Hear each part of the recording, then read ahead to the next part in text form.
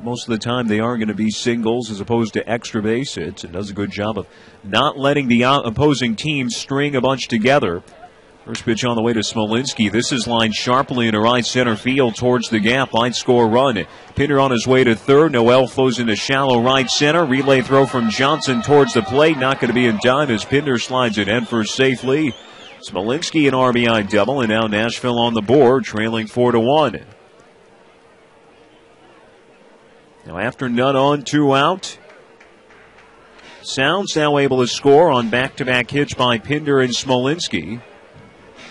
And now Smolinski at second for Renato Nunez.